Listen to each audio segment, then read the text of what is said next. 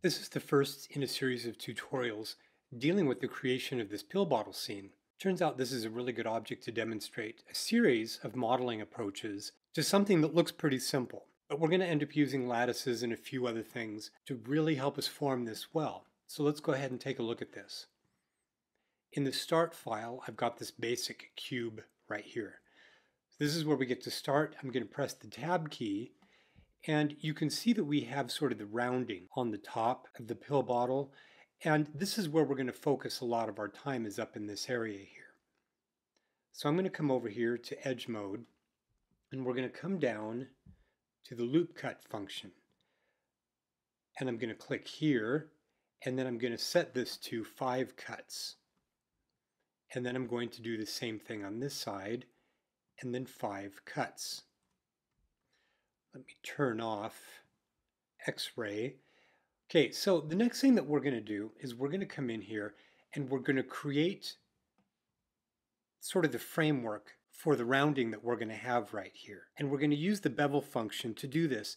But the Bevel function does not add what I call bounding polygons. And because we're going to be wanting to really carefully control the rounding of our object here down into the flat area, we're going to first put a series of polygons in place that are going to function as bounding polygons. And this will make more sense as we progress through this. So I'm going to come up here because I want to select each of these corner edges, and it's a little bit tedious to do this all the way around. So in fact, what I'm going to do is come up to the select function right here, and we're going to do select sharp edges, and it'll just select all those there, which is really nice. Then what we're going to do is we're going to come over to the Bevel function. Now, what we need to do is come up here and let's just set this to the default. So it's 1 with 0.5, and when we do that, it creates kind of the expected bevel that we would have. But what I want is for it to function a little bit differently. I want it to have 2 segments, and I want the shape to be 1. And in fact, I think I want that to be just a little, let's put this at 0.2, and you can play with how far you want that to go in. Let's do 0.175, and I think that right there works pretty well. I'm going to click outside to deactivate those, and we're going to come up here again, and we're going to re-invoke that select sharp. In this case, I'm going to move in just a little bit closer, and I'm also going to change my tool, my selection mode, to active tool, and I'll show you why here in a second. We're still here in the Bevel tool, and what I'm going to do is I'm going to come over here and I'm going to change segments to 4, and we're going to keep this to 0.05. So I'm going to hit return, and when you're in active tool mode, what that allows you to do is simply click, hold, and drag. And what I'm going to do is I'm going to pull out so that I'm about like that. I don't want to overlap this boundary set of edges that we created here. But what we've done with this is, if I come over into the front view right here, if I zoom in, what we've done is we've created, let me select these. This will make more sense when I select them.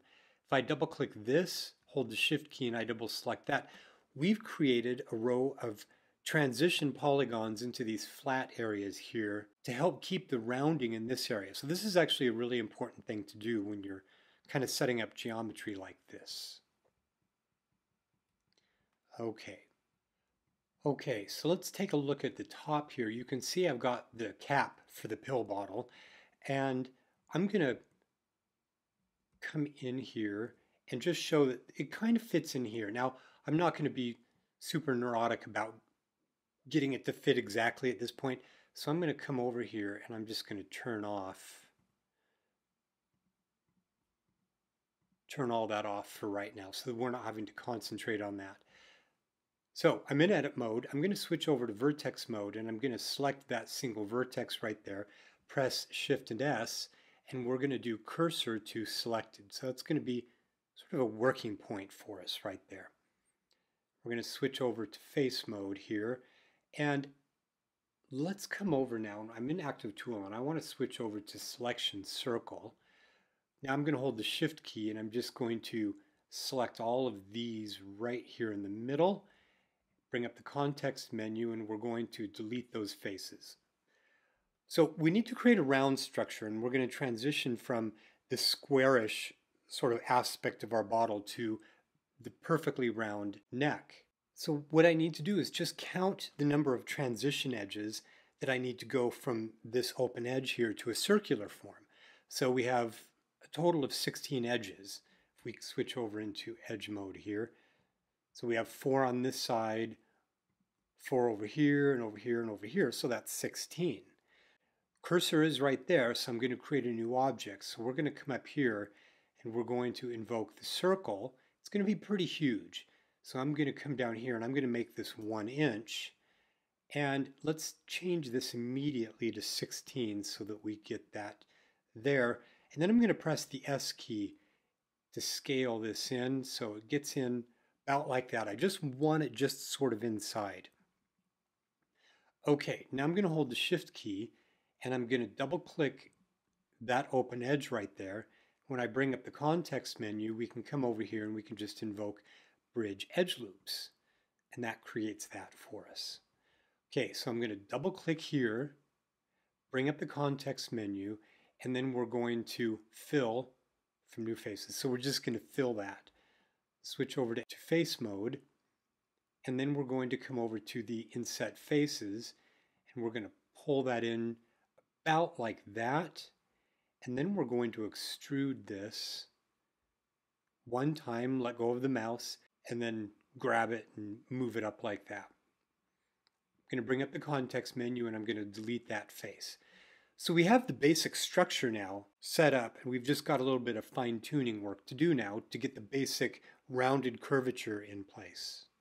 So the next thing that we're going to do is we're going to remove just a little bit of the geometry that we have. We're going to be creating sort of a rounded structure here with our lattices, and I think I'd like to rework the top just a bit. So I'm going to come over here, double click this edge, hold the Shift key, and double click these edges. And then I'm going to bring up the context menu and I'm just going to dissolve these edges right there. Now we're left with some slightly odd geometry right in the middle here. You can see we've got this polygon. These are n-gons because they're polygons with more than 4 sides, but we can deal with this pretty easily. I'm going to press the K key and I'm going to click from here to here to here, hit return, and then I'm just going to do the same thing. You know, whenever you're doing symmetry like this, K key, you can always decide to just work return on one quadrant and use a symmetry function or mirror them, but you ultimately have to decide whether it takes more work and more time and effort to do something that's supposed to be time saving, than it is just to come over here and do them all by hand. Okay. So that's actually going to work pretty well for us, just having that set up as it is. Now, the next thing that we're going to do is we're actually going to prepare the geometry for use with a couple of lattices.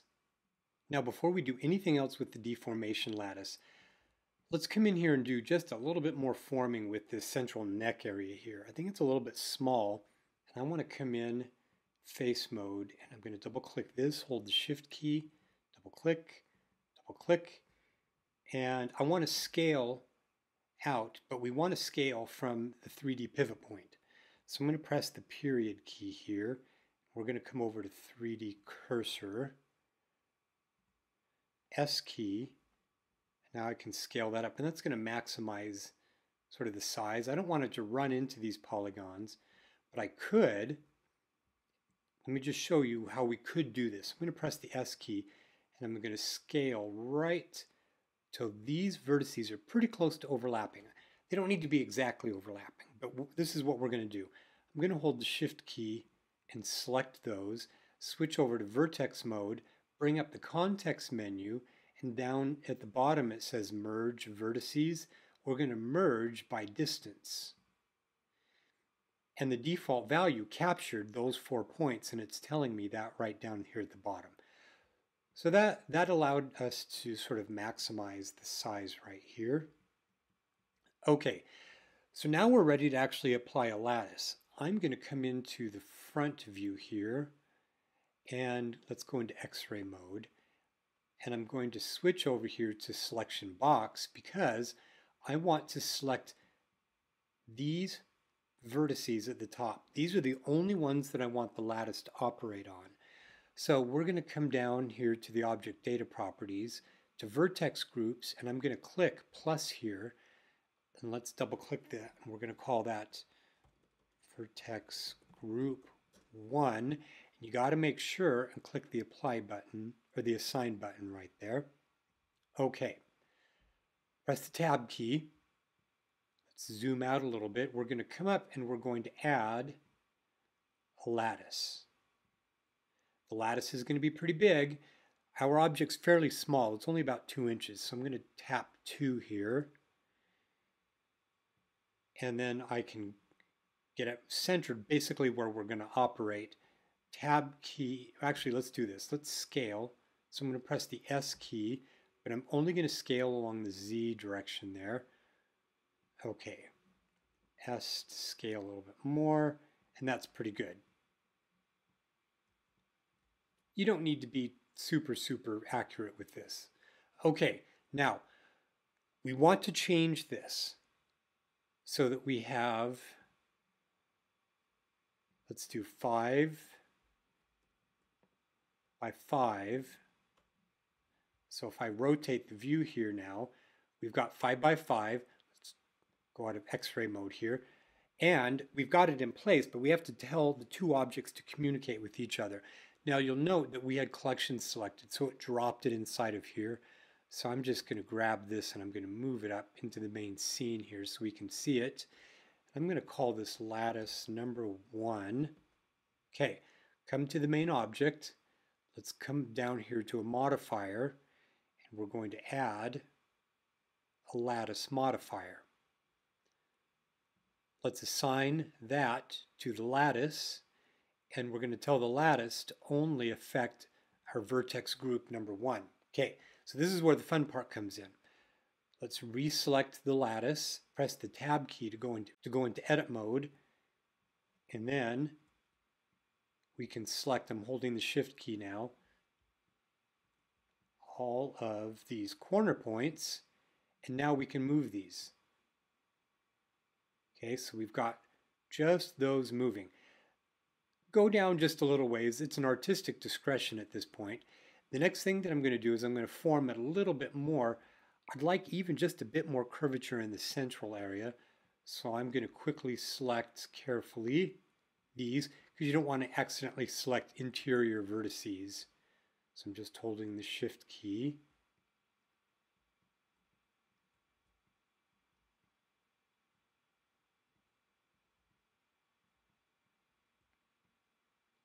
Okay, there we go. And then these I can pull down just a little bit. Let's look at this in a front view. And you can just sort of survey the curvature that you have right there. And I think that works. I think that works pretty well. So leave edit mode, tab key, come back to our core object that we're actually modeling here. We're going to apply that lattice, and I'm going to turn off the display of that first lattice. Okay, so now we're ready to apply the second lattice. Okay, so before we add the second lattice, I'm going to come in here and press the tab key, and I'm going to have us operate on this sort of neck area right here. I'd like to produce a little bit more natural rounding, so we're going to come back to the bevel function. Let's give it some bevel there. I think 4 may be a bit much, so I'm just going to change this value to 3. Perfect. It's going to be a subdivision surface object. You don't need more data than you need. Okay. So let's come back into the front view here and create a new vertex group. So let's come into X-ray mode, vertex selection mode. We're in select box. So now I can just marquee across those, come down here. We're going to create a new vertex group that we'll call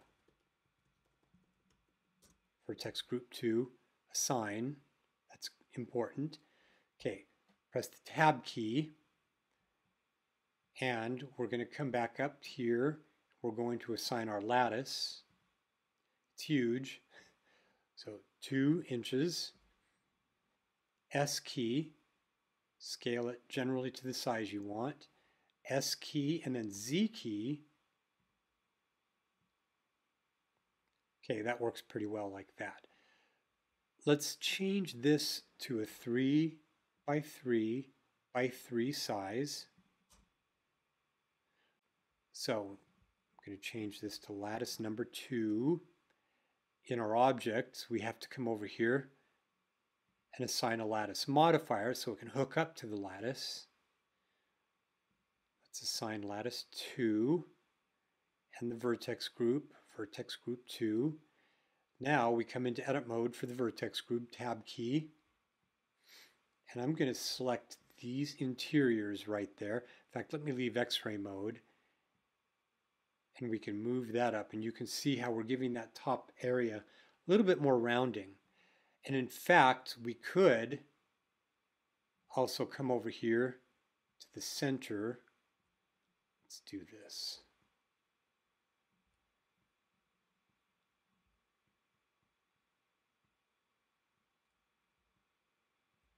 It's a little bit of a pain when you've got interior vertices. So I'm just being a little bit careful to make sure I don't select one on the interior. But now I can come and do it the opposite. I can pull it down sort of like that until you get kind of the shape that you want. Okay, so let's turn on shading mode there so you can kind of see that. Tab key to leave it. Once you've gotten to the artistic look that you want, come back to our main object, click apply, hide the lattice. Now we need to assign some shading here, so right click, smooth shade. We've got an artifact here that I've noticed will show up now and then with a lattice. So we need to come over here and turn on normals. Let's go to auto smooth. In fact, I'm going to turn it up to 40. And then we can turn on a subdivision surface for our object. You can examine it. So there we go. We've got the basic formation for the pill bottle done.